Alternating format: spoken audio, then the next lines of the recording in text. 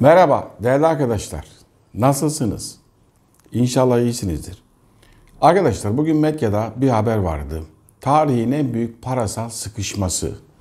Yatırım Bankası Morgan Stanley başlığı buydu. Bu şekilde bir haber vardı. Bu ne demek dünya için? Parasal sıkışma ne demek?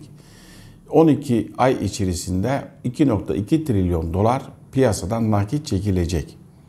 Dünyada olan, yani özellikle Avrupa Birliği ve Amerika Birleşik Devletleri'nde olan Amerikan Merkez Bankalarının kararı yavaş yavaş faizle ilgili kararı Mart'ta açıklanacağı varsayılıyor. Bekleniyor daha doğrusu Mart ayında.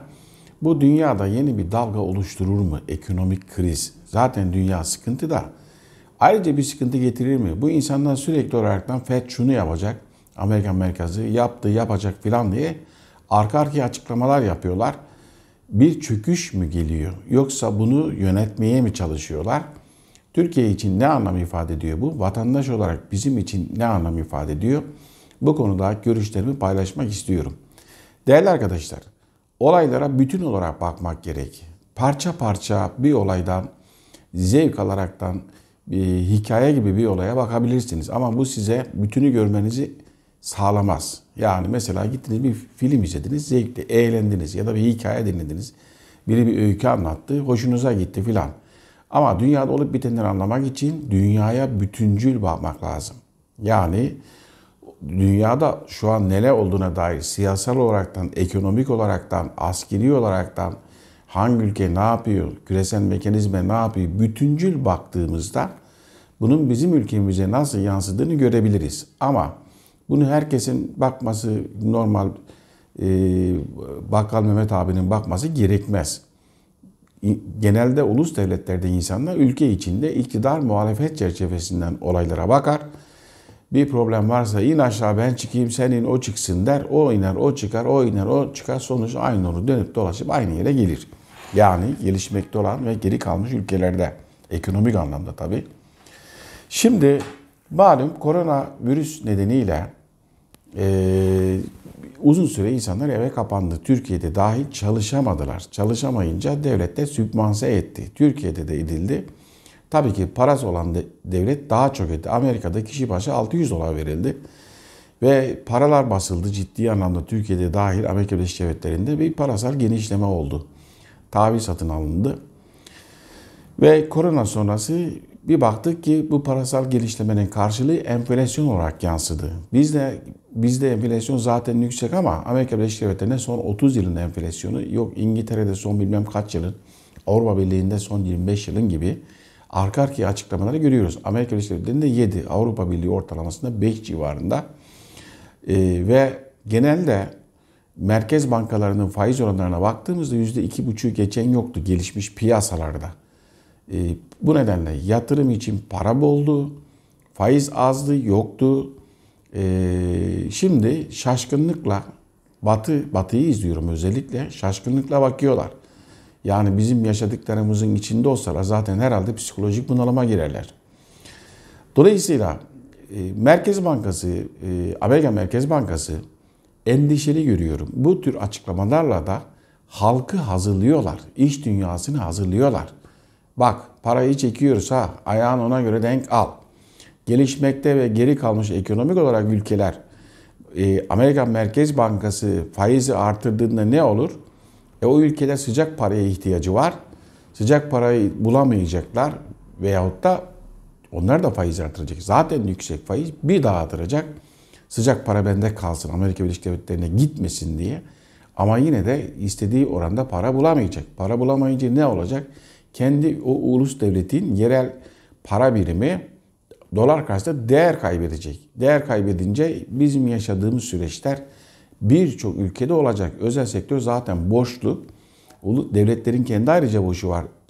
Güney Afrika'da, Asya'da, Güney Amerika'da ve bazı ülkelerin temerrüte düşme durumu söz konusu. Öyle görünüyor 2022 yılı içerisinde. Şimdiden birçok ülke sıkıntıya girdi. Peki Türkiye burada bir ayrışma yaşıyor. Nasıl bir ayrışma yaşıyor? Amerikan Merkez Bankası faizi yükseltiyor ama Türkiye ben sıcak para istemiyorum dedi. Gelmeyin bana dedi. Ben faiz indiriyorum. Tersine gidiyor. Tüm dünya bu tarafa gidiyor. Türkiye biraz da Çin. Biz de bu tarafa gidiyoruz. Bakalım inşallah hayırlı olur. Zaten bizde enflasyon yüksek olması nedeniyle faizi %20'ye de çıkartsak para gelmez, kazanamıyor. Enflasyondan kaybediyor sıcak para. Çünkü dünyada öyle bir finans sistemi var ki elinde sıcak parası olan kazandıkça kazanıyor. Şimdi FED diyor ki elinde sıcak parası olana bir kere daha imkan veriyor. Ben diyor parasal sıkışmaya, kısıtlamaya gidiyorum. Bu durumda elinde nakit olan diğer pazarlık gücü artacak diğer ülkelerle nakit verebilmek için. Çünkü ülkeler kısa vadeli borçlarla dönüyor. Türkiye'ye de mesela faiz artırdığında bakıyorsun 1 aylık 2 aylık yabancı bir para geliyor. Bu para ne işe yarar? Bu parayla yatırım yapamazsın. Bu parayla hiç ciddi anlamda bir iş, o günlük bir problem varsa onu çözebilirsin. 1 ay maksimum, o da 1 ay sonra ver paramı faiziyle diyecek. Türkiye doğru bir adım attığını düşünüyorum bu noktada. Dünyaya göre. Ama yeterli kaynak yok. Problem o. Yani adım doğru da zamanı doğru mu? Onu da ekonomistlere bırakıyorum. Şimdi bizim bu noktada hayat pahalılığımız dünyayla ayrıştı. Çok daha ileri düzeydeyiz. Bugün internetten bir ilan gördüm. Bir haber gördüm. Bazı kafeler ilk siparişte 30 TL'lik sipariş vermiyorsan oturma diyormuş. Ayrıca ilk siparişi verdin, tamam yarım saat oturabilirsin. Bir sipariş daha vereceksin. İşgal etme masaları diyor. Biraz önce Twitter'dan bir takipçi arkadaşım mesaj atmış. Hocam artık kafeye oturamıyoruz. Bunu bir haber yapar mısın diyor. Dolayısıyla giderekten vahşi kapitalizmin iliklerimize kadar hissediyoruz. Zengin için elektrik faturasının bir önemi yok. Yani 1000 lira geliyorsa 3000 lira gelsin. Hadi 5000 lira ne önemi var? Gidin İstanbul'un her tarafı lüks mekanlar tıka basa dolu, kuyruk var değil mi? Yani ekonomi bozuk da kim için bozuk? Vatandaş için bozuk ekonomi. Yoksa çoğu şey için bozuk değil. Gayet iyi kazanıyorlar insanlar. Ve bu dönemde çok iyi kazanan da var. Peki şimdi Türkiye'nin en büyük problemi fatura problemi. Bugün Cumhurbaşkanı'nın açıklamaları vardı. Hayat pahalılığını çözeceğiz fatura noktasında da şeklinde. Yani bu elektrik faturalarıyla iş dünyasının gidebileceği, özellikle KOBİ'lerin bir yeri yok açıkçası. Peki ne oldu enerji fiyatları? Ne oldu da arttı? Şimdi size bu videoda şunu anlatmaya çalışıyorum. İçerideki tartışmaları yapın. Kendi partinizi savunun. İster iktidar, ister muhalefet. Ama dünyada başka bir şey oluyor. Onu da ıskalamayın. Özellikle siyaset yapmak isteyen arkadaşlar, siyaset yapanlar, kamuda çalışanlar, dünyadaki bu tartışmayı ıskalarsanız olup biteni bilemezsiniz. Elektrik kesilecek diye, gidebilir diye bir video çekmiştik değil mi? Bazı arkadaşlar elektrik gidecekti de açıklama yapmadı. O noktada ben elektrik uzun vadeli gitmez ama kısa kısa gidecek. Bu müneccim miyiz biz? Bunu 6 ay önce video çektik. Hayır değiliz. Nedeni şu arkadaşlar. Paris İklim Anlaşması çerçevesinde yenilenebilir enerjiye geçilmeli diyor. Fosil yakıtlardan uzaklaşın diyor. Bir el değil mi? Bu el fosil yakıt kim diyor bunu? Küreselciler. Bankaların büyük çoğunluğu küresel kontrolde zaten. İş dünyasını ürküterekten fosil yakıtlara yeterli yatırım olmadı. Kendileri de söylüyor zaten bunu. Olmayınca bu ne demek? Covid sonrası bir de iklim problemleri var. Bu enerjide yetersizlik. Enerjide yetersizlik olursa serbest piyasada ciddi anlamda fiyatlar artacak. Bunun maliyeti devletlere binecek. Devlet bunu parası olan sübvanse ederek vatandaşa yansıtır. Parası olmayan olduğu gibi yansıtır. Ve elektrik krizinin kaynağına baktığımızda temelinde, yani Türkiye'nin enerji krizi olacak bir ülke değil Türkiye. Yani ciddi anlamda yenilenebilir enerji potansiyeli, kapasitesi var. Çevremiz, her tarafımız, yani çok fazla aşırı santraller var. Yenilenebilir enerji noktasında iyiyiz. Ama işte Isparta'da bir elektrik kesintisi oldu. Son dönemde İran'dan enerji gelmedi. Doğal gaz gelmedi. Doğal gazla elektriği üreten santrallere verilemedi. Böyle sanayide birkaç gün bir kesinti oldu. Yani bu bir hissettirildi. Dünyanın, Çin'de bu daha önceden vardı. İklimde değil, Amerika Birleşik Devletleri'de şu an yüz binlerce hane elektrik verilemiyor belli eyaletlerde. Dolayısıyla korona sonrası ekonomide böyle bir sallandı mı? Sallandı. İşte bir de iklim nedeniyle sallanıyor mu? Sallanıyor. Nasıl sallanıyor? Enerji fiyatları artıyorsa, elektrik, doğalgaz, Sıkça bahsediyorum. Avrupa'da piyasada doğalgazla, serbest piyasada çok ciddi doğalgazda artışlar var. Avrupa tedirgin. Doğalgaz ihtiyacı, şimdi Azerbaycan'la görüşüyorlar yeniden. Trump Katar emirini çağırdı, Beyaz Saray'a davet etti. Katar'ı NATO'nun partneri kabul etti.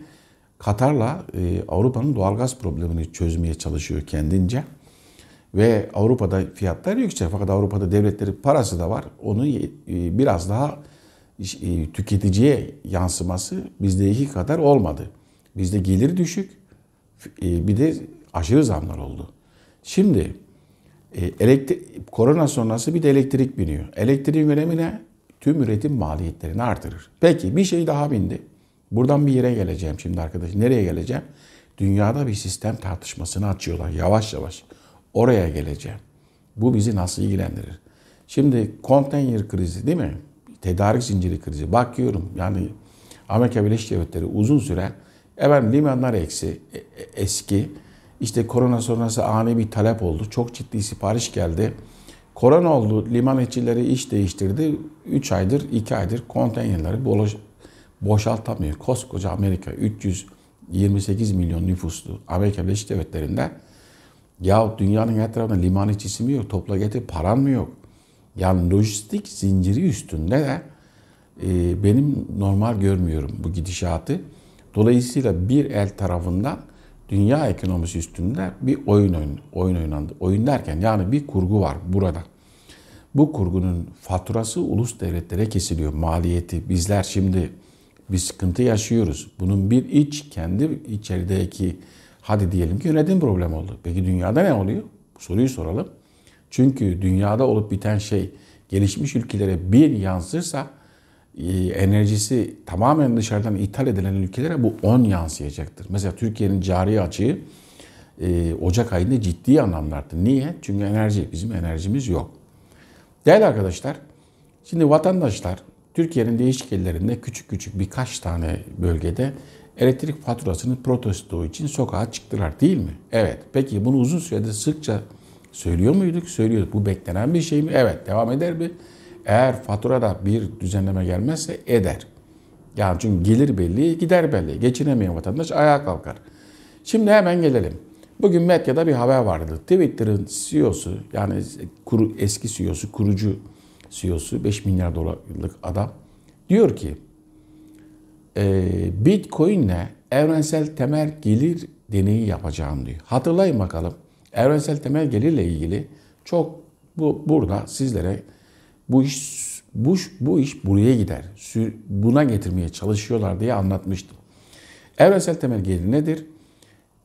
Hane halkına, hanenin tamamına değil, bir evde 5 kişi var. 5 kişiye bir para değil. Her bireye bir maaş verelim diyor. Çalışsın, çalışmasın. Zengin olsun, fukara olsun. Maaş verelim. Şimdi neden bu sistem tartışmasının sonu buraya geldiğinden bahsedeceğim. Jack Dorsey bugünkü haberinde diyor ki Bitcoin'le bir evrensel temel gelir deneyi yapacağım. Hükümetler diyor yetersiz ve verimsiz diyor. Yani aldıkları vergileri çevirerekten vatandaşın refahını sağlamaktan yetersiz diyor. Hükümetler diyor. Hükümet demiyor. Şimdi evrensel temel gelir uygulamaları dünyadaki baktığımızda 2016'da İsviçre'de bir referandum yapıldı. Reddedildi. Finlandiya buna yönelik bir deney yapıyor. 2000 kişi üzerinde 560 euro veriyor. Almanya'da 1200 kişi üzerinde 2000 euro verecek şekilde bir deney yapılıyor. 1500 euro. Alaska'da benzeri bir uygulama var. Amerika'da 7 farklı şehirde evrensel temel gelir testleri başladı. Dünyada çok farklı ülkelerde küçük başladı ve son dönemde bugün bir arama motorlarına göz attım. İlk evrensel temel geliri 2020'nin ilk başında gündeme getirdiğimde korona ile beraber arama yaptığımda çok sayılı bu konuda haber, makale vardı. Şimdi baktım dünya kadar haber var. Yani o zaman bahsettiğimiz şey önümüze geldi şimdi. Bunu doğru anlamamız gerekiyor bizim. Evrensel temel gelir herkesi ilgilendiriyor. Yani diyor ki vatandaş senin temel gelirin ne kardeşim? Şu anda Türkiye'de yani normal bir kişi büyük şehirde yaşayacaksa 10 bin liradır. Bu zamlar artarsa daha da artar. Şimdilik böyle. Yani açlık sınırı diyelim buna. Yaşam standartı falan demiyorum. Açlık derken zor şartlarda yaşamanın, evi olmayan için bahsediyoruz. Çünkü ev kiraları zaten semtlere göre değişmekle birlikte ortalama İlk oda bir salona 5 bin lira, 4 bin lira, 6 bin lira civarında. Dolayısıyla Jack Dorsey o Amerika Birleşik Devletleri'nde 7 şehirde işte bilmem belediye başkanlarının özel uygulamalarına yönelik de 3 milyon dolar vermişti. Jack Dorsey kimdir? Yani dünyada sistem çözmeye niye çalışıyor? Mesela Elon Musk da Kanada'daki kamyoncuların eylemlerine bağış yaptı. Bir internetten bağış toplayan birisi de kabul etmedi, onu geri attı. Ben dedi bunlar aşı karşıtı olduğu için bağışları kabul etmiyorum dedi. Dünyada giderekten özel sektör CEO'larının yani küreselci CEO'ların sistemle ilgili konuşmalarını görüyoruz. Yani en zenginler en fukaranın gelir problemine çözüm peşinde. Niye? Şimdi bu tartışmanın temelinde şu var arkadaşlar.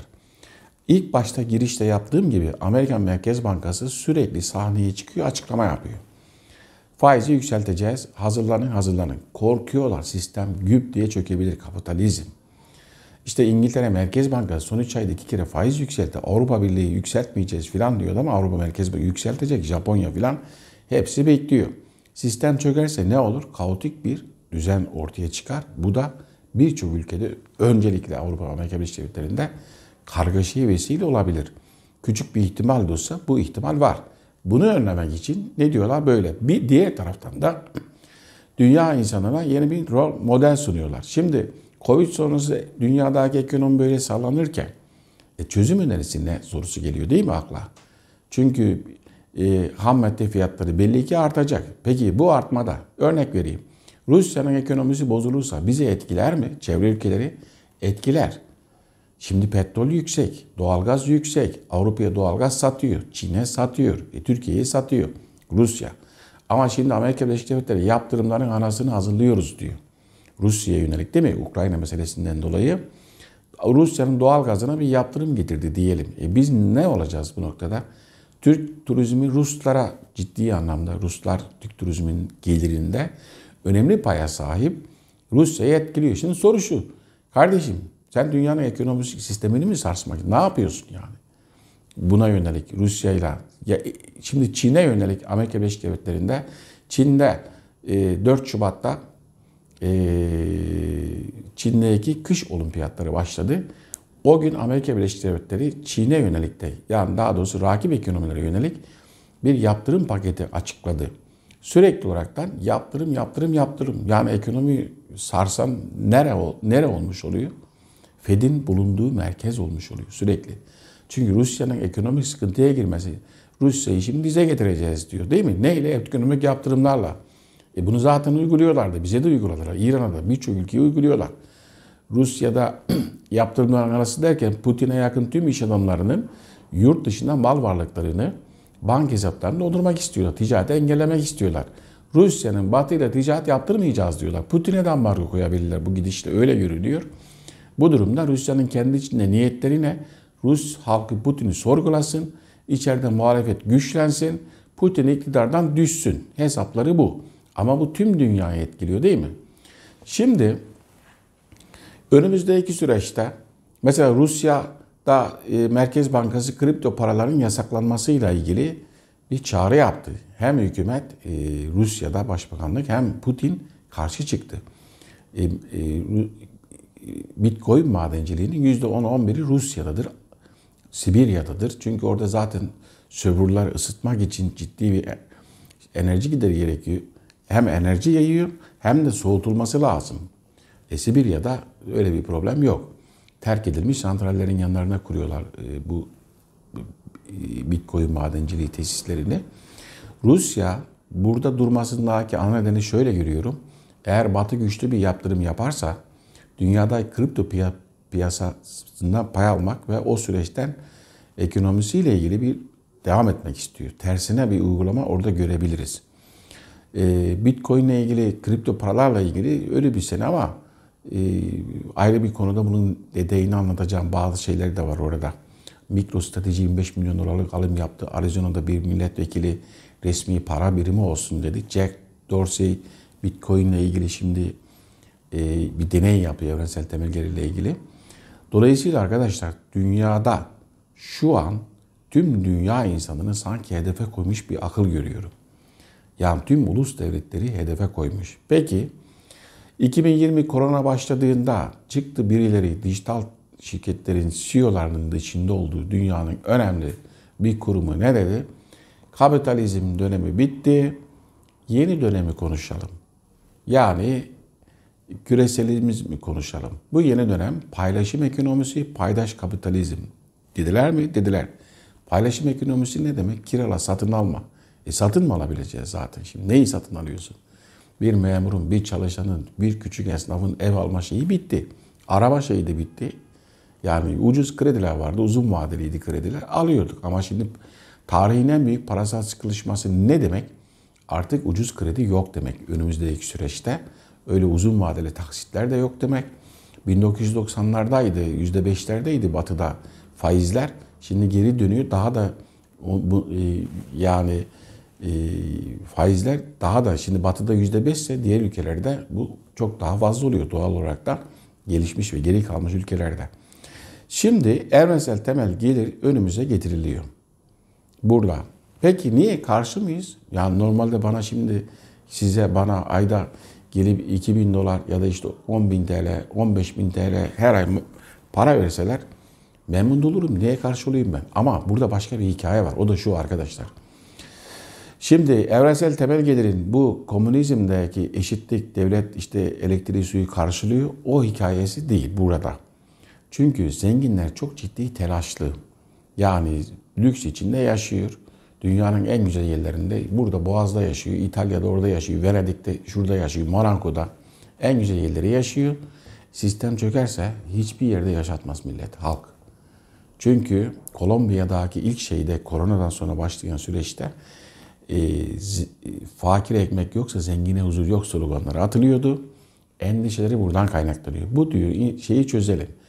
Burada dünya genelinde kapitalizmden kaynaklı vahşi kapitalizm zenginin daha zengin, fakirin daha fakir olduğu bir dönemde tüm dünya için yeni bir model öneriliyor mu? Evet. Çözüm önerisi kimden geliyor? Küreselcilerden. Diyor ki evrensel temel gelirlik verelim. Buradaki yaklaşım şu. Peki bunun kaynağı nereden olacak? Parayı ulus devletler yok. Burada da diyorlar ki ulus devletler vergi işini özel bir fona bıraksın. Bak bunu söyleyecekler. Vergi topluyor ya. Bunu verimsiz kullanıyor. Bunu bir özel fona bıraksın. Yani devletin elinden vergi almak istiyor. Her devlet bir özel şirkete vergi işini bıraksın. O şirket de onu çalıştırsın. Yani devlet şirket haline gelsin, bıraksın bu işleri. Şimdi burada da olayın sosyolojik yönden ele alınanlar var. Orada da şöyle yaklaşım var. Efendim şunu test ediyoruz diyorlar. Bir kişi aylık temel ihtiyaçlarını karşıladığında yan gelip yatıyor mu? Yoksa temel ihtiyaçları karşılandığı zaman kirası, faturaları, yiyecekleri filan verimliliği daha da mı artıyor? Olayı bu yöne kaydırıyorlar. Yani bu bir önemli bir alan. Bu deneyi yapabilirsin. Ama kaynak ne? Kaynak devletin vergisini sen, ey Afrika'daki devletler, ey bilmem neredeki devletler bak devlet olma vasfını kaybediyorsun. Vergi işini şöyle bir transfer et bakayım sen. Bizim şu şirkete de o şirket bunları düzenlesin. Bu birinci gelir kaynağı. Şimdi bunun gelir kaynağı tartışmalarında işte devletler para bassın. Küreselciler de diyor ki daha yüksek vergi alınsın. Yani medyadan takip ediyorsunuz. Büyük zenginler bizden daha çok vergi alın diyor batıda. Niye? Çünkü gelen tufanı görüyorlar. Bir yıkım olma ihtimali yüksek. O kaotik bir yıkım anında ortada kimsenin ne jeti kalır, ne katı kalır, ne de yatı kalır. Bu tip şeylerde. Şimdi bunu çözmeye çalışırken küreselcilerin buradaki yaklaşımı evrensel temel gelir noktasında bir öneri getiriyor. Peki hükümetiyle şimdi kişinin temel geçimini sağlayamazsa suçu nereye atar? Yönetim atar. Muhalefet atacak hali yok ya da başka birini atacak. Dünyada olup biteni görüyor mu? Görmüyor. Yönetim hattında ne olur? Ulus devletlerle vatandaşlar arasında bir kavga ortaya çıkar değil mi? Ve o tarafta vatandaşa yönelik gel bakayım bak çözüm bu diyecek. Bu neyi oluşturacak? tüm yeryüzünde yeni bir devrim dalgasını, yani yeni bir Fransız ihtilalinin daha değişik bir versiyonunu ve burada slogan belli, manşetler hazır, her şey hazır. Dolayısıyla ulus devleti yönetenlerin bu noktada bir strateji değişikliğine gitmeye ihtiyacı var acilen. Para belli. Yani mevcut bir para var, bir model var. Bu modelde gelir durumu iyi olanlar bu modeli sever. Niye sevmesin? Bu modelde zengin zaten. Ama bu modelde gelir durumu düşük olanlar bu modeli sevmez. Şimdi bunun başka yönleri de var. Nedir o yönleri? Evrensel temel gelir de küreselcilerin teklif edeceği bir şey. Bunu sıkça vurguluyorum. Bir kere daha vurgulayacağım. Birkaç yıl içerisinde bunu daha net göreceksiniz arkadaşlar. Ne demek istediğimi. Bill Gates'in 060666 sayılı patenti vardı. İnsan enerjisiyle kripto para madenciliği yapacağım. Tabii ki bu kripto para madenciliği sadece kripto para değil, Metaverse dediğimiz yeni bir dünya var. Bu dünyanın ayakta kalması için müthiş bir enerjiye ihtiyacı var. Sistemle insanı entegre ettiğinizde al sana evrensel temel gelir. İnsan enerjisini oraya nasıl transfer ederler detayına girmiyorum. Arama motorlarına girerseniz bunu görebilirsiniz. Bill Gates'in patenti diye araştırırsanız orada insan enerjisini nasıl kullanacağını zaten anlatıyor. Filmlere de baktığınızda enerjisini satan alan var değil mi? Geçmişte. Şimdi Elon Musk'ın robotları vardı. Bunlar her insan kılığına girebiliyor diyor. Yani sizin yüz şeklinize falan hemen dönüştürülebilir. Bunlar önceden biz ya bunlar filmlerde olan şeyler diyorduk değil mi? Ama şimdi üretim şeyine başladı. Amerika Birleşik Devletleri mesela Meksika sınırını korumak için robot köpek 4 tane silahsız diyor. Robot köpek eğitiyoruz diyor. Robot köpek yani hazırlıyoruz demek istiyor. Şimdi silahsız, yarın silahlı olacak değil mi? Başladı şimdi bazı insanlar robot köpeklerden evcil hayvan edilmiş sokaklarda geziyorlar. 21. yüzyıl dijital dünyasında parasızlık insanı mahkum eder birçok şeye evet dedirir. Şimdi devletler insanlar için korumadır, güvenliktir, asayiştir. Sağlık noktasında yardım eder. Yani ücretsiz sağlık hizmetleri var. Sonuçta devletin güvencesindedir. Şimdi küresel mekanizmanın istediği mekanizma ne? Devletin fonksiyonu üstlenmek. Yani vatandaşları bana teslim et. Vatandaşları devletsiz bir dünya düşünün bakalım. Tüm küresel bir dünya düşünün. Şirketlerin elindesin. Ne olur? Yani deney alanı olur. Tüm insanlık deney alanı olur. Hele bir proje geliştirdik, şunu deneyelim. Onu deneyelim. Sağlık sektöründe değil mi? Son hedefe gelmek istedikleri şey bu. Dolayısıyla evrensel temel gelir tartışmaları önümüzde çok fazla artarak getiriliyor şu an. Görünürde ana nedeni paydaş kapitalizm dediği, yani zengin daha çok vergi versin, bundan da işte karşılansın diyor ya. Paylaşım ekonomisi dediği hikayede madem herkese satın alma noktasında yetecek para yok, o zaman herkes kiralasın, mahrum olmasın. Araba alamıyorsun ama kiralayabilirsin değil mi? Peki bunun ideolojik yönden baktığımızda ne? Mülksüzleştirme. İnsan varlıkla var. Dünyanın her tarafında insanlar komünist rejimler hariç. Çin'de de başladı artık. Bir evi var tabusu olmasa da değil mi? Dolayısıyla arkadaşlar korona sürecinin sonucunda başlayan enerji kriziyle başlayan, tedarik zinciriyle devam eden, marketlere kadar uzanacak olan önümüzdeki süreci daha yoğun yaşayacağımız olaylar zincirini ülkenin içinde azını burada arayın. Çoğu başka yerde. Bugünkü süreç devam edebilir. Peki çözüm var mı bu noktada? Şimdi küreselciler buna bir teklif yapıyor bize. Gelecekler, geliyorlar şu an. Başladılar önümüzdeki süreçte. Arkadaşlar, Türk dünyası, geçmişimizde bizim baktığımızda bizim bir inancımız var. Komşusu açken kendisi tok yatan bizden değildir. Şimdi bazı aklı evvel ekonomistler bunu hafiften sırıtabilir ama benim dediğim noktaya gelecekler. Yardımlaşma. Devlet koronanın ilk gününden beri ısrarla söylüyorum. Muhalefetin de için alacağı bir koordinasyon merkezi gerekiyor bize. Şimdi Sayın Cumhurbaşkanı Allah şifa versin koronaya yakalandı. Sayın Meral Akşener geçmiş olsun dileğini yayınladı. Kılıçdaroğlu, Ahmet Davutoğlu sayın yayınladı değil mi? Ya bir de elinize bir çiçek alın. Hastaneye gidin. Çıkışta Cumhurbaşkanı sizi çaya davet etsin. Oturun konuşun. Bu iş ciddi. Yarın bir gün iktidara kim gelirse gelsin yönetilecek bir ülke bulamayabilirsiniz. Ben sizi uyarıyorum. Yani yönetilemez noktaya doğru giden bir süreçle karşı karşıyayız. İnşallah olmaz ama işte tarihin en büyük parasal sıkıştırma bu başlık. Morgan Stanley'in bu başlığı önemli bir başlık.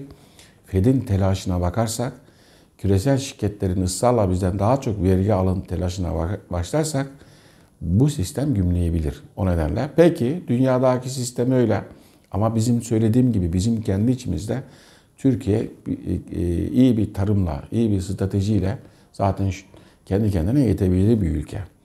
Yani dünyada alıştığımız bir şey var. Hep böyle gidecek diye bir şey yok. Yani ne güzeldi gidiyorduk işte güm diye yıkıldı. Koronadan sonra bir süreç başladı değil mi? İşte bu yıkılma kendiliğinden yıkılma mı? Yoksa bu süreci başlatanların bir şeyi mi? Ben ikinci şıkka bunu bağlıyorum. Dikkatlice diye izliyorum. Ne yapacak bu insanlar diye. Biz ne yapacağımıza bakalım arkadaşlar. Türkiye'nin şartları kötü gibi görünse de önümüzdeki süreçte kötü yani kötü gibi derken olumsuz, kötü demeyelim de vatandaş için olumsuz. Zenginler için ya da şirketler için ya da büyük şirketler için değil, esnaf falan için. Dolayısıyla mesela bugün örnek vereyim olumsuz derken geçerken selamünaleyküm dedim pilavcıya girdim. Nohutlu pilav. Ver bakayım bir nohutlu pilav. Sohbet ettim. Nasıl gidiyor dedim. Tanıdı pilavcı beni. Dedi ki hocam dedi %60 müşterimiz azaldı. Çünkü o gelir düzeyi en düşük kesmeye hitap ediyor. Pilavı 5 lira zam yapmış. Ayrana 1 lira zam yapmış. Ve müşterisi %60 azalmış.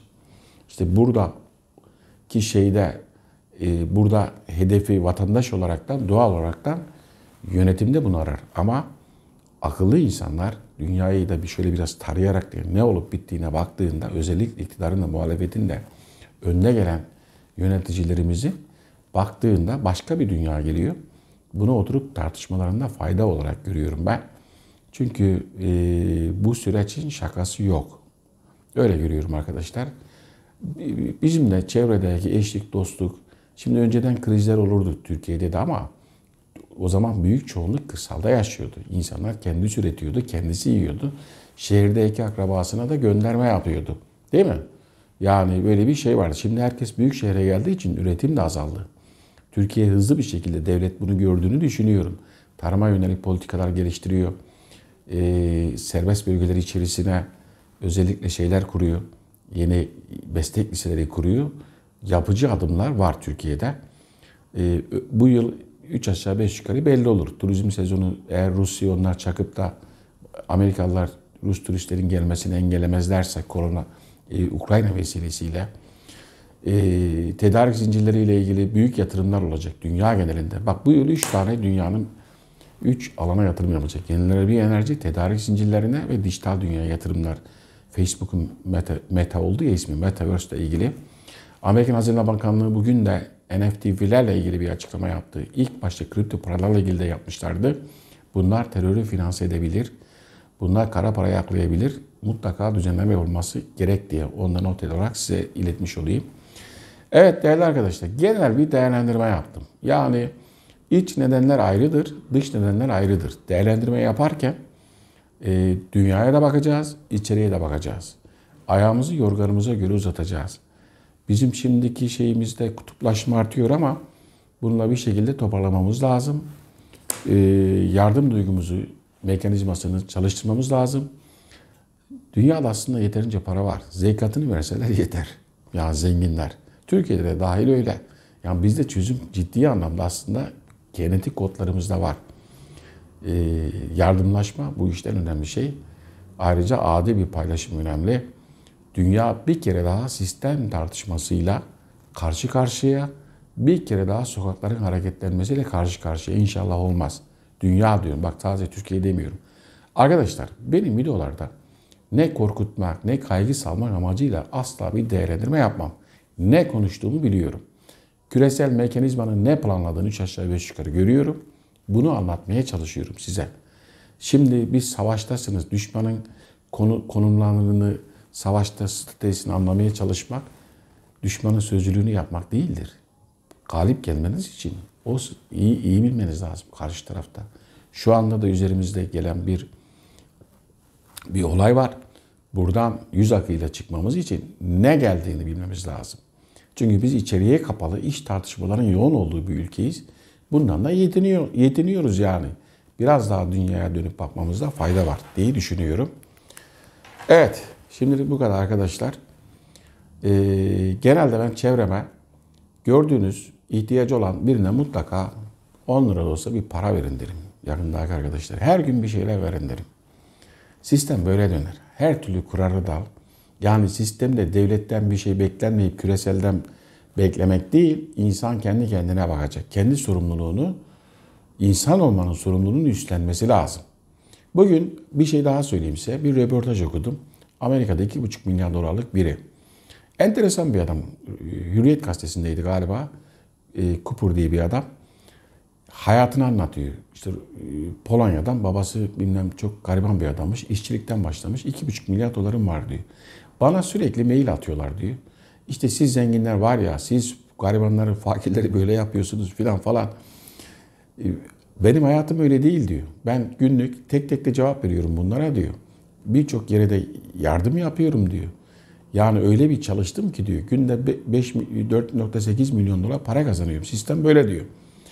Ünlü bir zengin diyor ölürken şunu söylemiş diyor. Zengin olarak ölmek iyi değil demiş diyor. Ben de şimdi geldiğim noktada ne yapmam gerektiğinden çok emin değilim. Para kendiliğinden geliyor diyor. Yani bu adam söylediklerinde gerçekten samimi ve o yardımları yapıyorsa dünyayı bu bakıştaki bakış açısı dünyaya daha faydalı olacağını düşünüyorum. Evet değerli arkadaşlar. Şimdilik bu kadar. Görüşmek üzere. Hoşça kalın.